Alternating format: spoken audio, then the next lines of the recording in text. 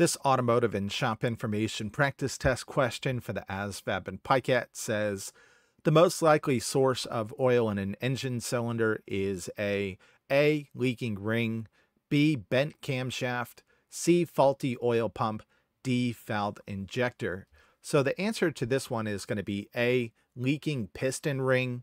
You may recall from a previous video that pistons typically have three rings on them. They have an oil ring, a wiper ring, and a compressor ring, and you can see all three of those right here. Whenever these piston rings are manufactured incorrectly, oil is able to seep past these piston rings and get into the cylinder. As a matter of fact, if you look around the internet, you'll see that many car manufacturers have issued recalls because they incorrectly manufactured their piston rings. So again, here's an example of Kia issuing a recall for 137,000 Soul vehicles because they incorrectly manufactured their piston rings. So again, this one is going to be A.